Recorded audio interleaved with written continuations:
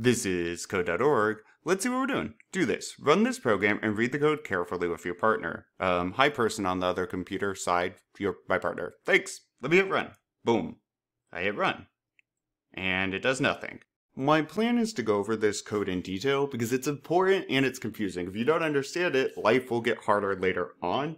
And then I'm going to definitely take a look at the modified stuff. I get to it at about 9.5, 10 minutes, and we'll go into detail. But this is complicated. Let's talk about it. Let's see. I bet it does. Ooh, okay, so on the event that I hit add, non, by the way, stands for not a number. It's kind of weird lingo, but yeah, I think we have to put a number here and here. Let's do add. Ooh, what happens on the event that I click the add button? Output label. What's output label? Let's see. I bet it's here. The output label is going to be changed to calculate plus. What the heck is that? What's calculate plus? Calculate must be a function. So this is the function name, like we've been learning. This is actually called a function call, right? And so what's happening is the computer sees this and says, what in the world is calculate? And it's going to start looking. Smack. And it hits this. And it goes, okay, I got to run this code. And it starts. But first it says, wait, symbol. Okay. Variable number 1, get number input 1. Boom. Input 1's right there. Number 2, get number input 2. Input 2, right there. So now if I have a 3 and a 2 here, right? So let's do this. Here, I'll do a 2, 3.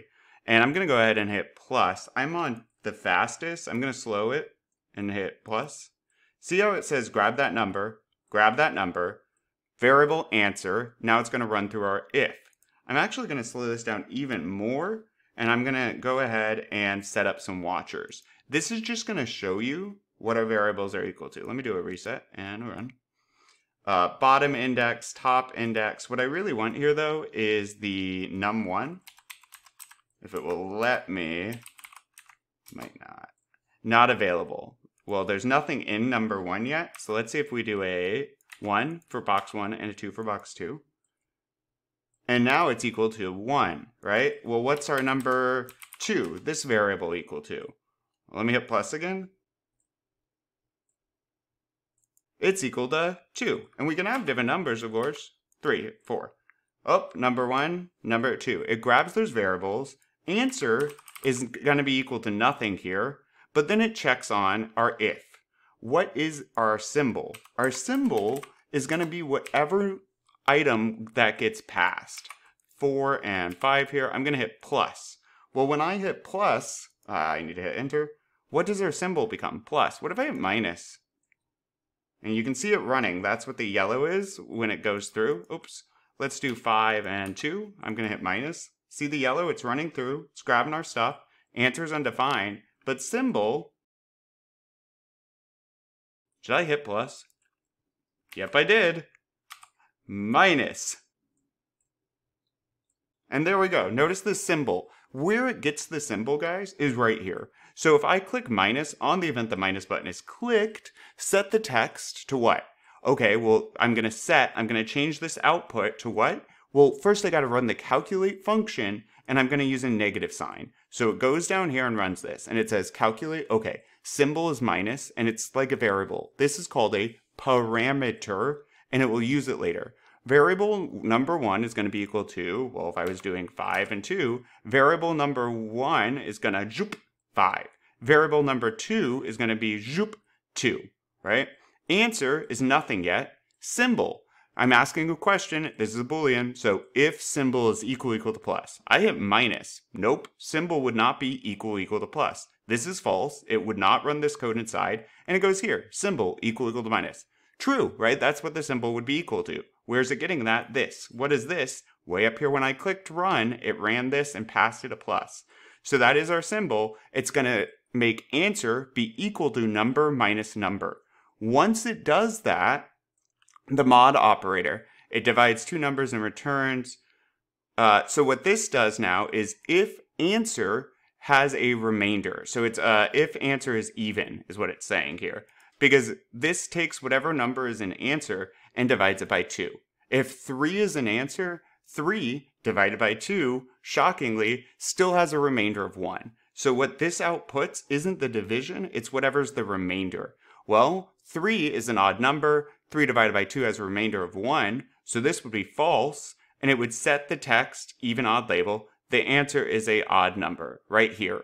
Or if it's 7, odd number. If it's 8, 8 divided by 2, there's no remainder there, so that's 0, even number. That's how it knows that.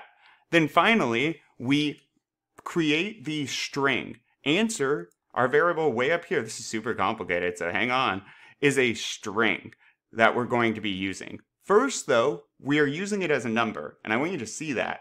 They're doing this on purpose. First, answer is a number. Answer is equal to number 1 plus number 2. So if I have a 3 and a 4, right, and I hit plus, answer right here, notice, is going to be equal to a number, 7. So right there, it's equal to 7. When we get down here, we're changing answer from a number into a string. And the way we're doing that is saying, grab number 1, whatever that was equal to, 3, put a space, put what was the symbol I passed, well, that time I clicked plus, put a space, and we're just adding together strings or words. Or now the number, what's number 2? Well, that was equal to 4. Slap an equal sign, and now answer. What was the old value for answer? The old value is up here, right? It's whatever we already gave it. The number, the addition, the subtraction that's already in there, and it will output this. Woo! Then it sets the text, input 1 to empty, input 2 to empty, this area, and it returns. Return is pushing something back. To return something, it is giving back that item. So what that's saying is this whole huge complicated chunk thing runs, and then it says smack. And so wherever I clicked minus that time. If I do 7 and 3, what happens when it returns is it says set output label, calculate, okay? The computer now runs this function, like I said, but while it's running it, we're still waiting to change the output label. We haven't told what to change it to yet because the computer has to run all of this first. And it's going to run through.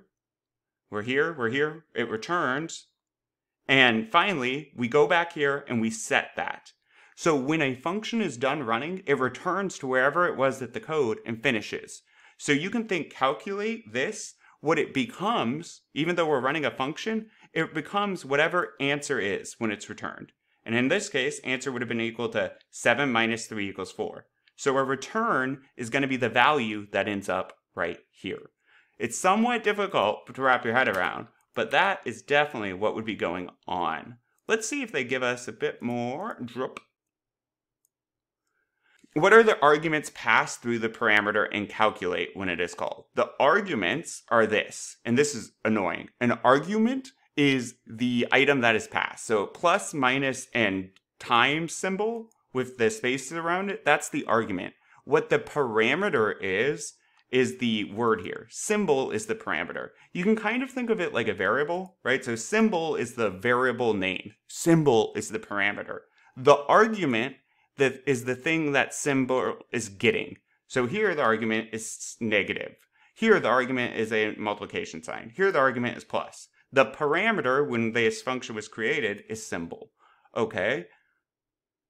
What types of data does the parameter require in the calculate function? Where can you find that information? Does the parameter require? Well, it would require a string, because look at this. It is in quotes, right? It also shows me here, symbol string. So we can add comments. Comments are just for programmers that explain what's going on. The computer skips over a comment, but if you're working on a big team of people who code, you might leave messages like, hey, don't touch this, it's mine. Or even better, messages explaining what stuff does. So if you need to go back later, you'll know how to fix it. All right, what types of data, where can you find? What is returned? The return data type is a string, like we said, because at the end, answer becomes this with all these quotes. Anything that's gonna have quotes in it, guys, is gonna be a string, unless it's one character. All right, if time allows, make these changes. Add a divide button. Oh yeah, in addition to displaying if the number is even or odd, display if the number is divisible by 3. Ooh, I love it. Okay, so first we need a divide button. I'm gonna hit up here, so we have an else. I'm gonna hit a plusy thing, right? And notice what happened. I hit plus, and this became an else if, which is fine. Now I'm gonna check, just like I did above, if symbol is equal to, and then in quotes, I'm going to do a space, multiplication sign, space. So now I'm going to check if it is equal to that, because I'll only multiply then, because we're going to have a third option, and that's going to default to the division sign. So in all other times, we're going to divide. Let me head to variables. I just need x equals blank, not var x, because that would make a new variable. Answer is equal to, and then I need to head over here for division, zoop, and slap. Number 1 divided by number 2.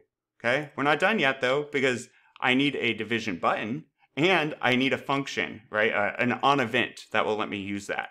Headed into design mode. I'm going to be lazy and click on my multiplication button and hit duplicate. And divide btn. And then text for my divide. Oh, how are they doing that? Oh, it's an icon? That's super cool. I love that. Choose icon. I don't even want to admit how much time I just spent looking for a division symbol. Apparently there isn't one. I wonder if I write divide here. How about slash? They are mean to us. Okay, so no image. What I'm just going to do is go up here then and do text. Boom, and that looks tiny, so I'm going to, text color will be black. And then let me blow it up to 55 maybe. 40 maybe. 35 maybe. Something like that. 20. Okay. And then that's fine. Okay, so something like that. No division symbol apparently. Mean. I'm just going to move these guys over now. Have this set up there. Great. So we have that in place. And now I just need to add a on event. So UI on event. And these spaces don't really matter, but I can have one just for prettiness. And then I use divide btn. You could have written out button 2, of course. And then I'm going to set the text to, I need the output label, just like above. And then I need, what do I want? I want to run the function, and I can show you where to grab that block actually. Functions. This creates the function. This is a function call. Calculate. And then I need a division sign. Boom and boom. So when they click the divide button, bam. Now what will happen? It should output a number 1 divided by number 2. So let's see. I'm going to hit run. I'm going to put, I'm going to put a 4 and a 2 and divide. I'm going to speed this up. Bam. So how many times? Yep. And what if I do 8 and 2? Yep, that works. Okay, now the other part of that was to, in addition, display the number is even and odd. Display if the number is divisible by 3. Okay, we can definitely add that. So with our modulus operator right now, if we use this, remember this means the leftover, the remainder. So whatever my answer is, if it's a 5, it divides it by 2. Well, the remainder of 5 over 2 is 1, right? There's 1 left, and 1 is not equal to 0. That's how it knows it's odd. Every even number would be evenly divisible by 2. So this percent sign actually is a modulus operator, which just means it's the remainder if you were to divide. So how could I know if it's divisible by 3? Well, I could use that. So if I'll use answer is percent sign 3. So if the answer modulus 3 is equal to 0, right? So if you divide something by 3 and there's 0 for a remainder, you know that it's divisible by 3. So I now can do set text, and I might even add another text area. So let me click here. Oh no, I'll go ahead and add it to that. How I'll do this though is set text, the answer is, I'll go ahead and add another area. So what I'm going to do is just move this up a hair. I'll squeeze it. Where's the height? 30 maybe. And then I'm going to duplicate it, pull it down, and now I'll say divide 3 is this a label? Text. Sure. Divide 3 text, code. And now here, I'm going to do a set text, divide 3 text.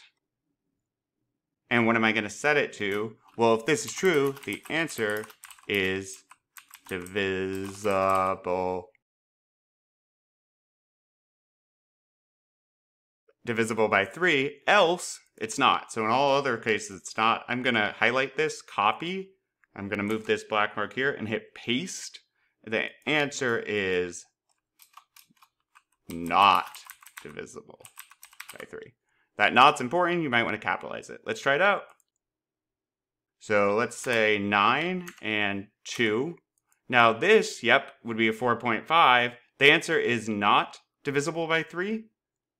4, yep, that would be right. Now what if I do, what would give me 9? Let's do 18 and 2. Boom. Divisible by 3. Good to go.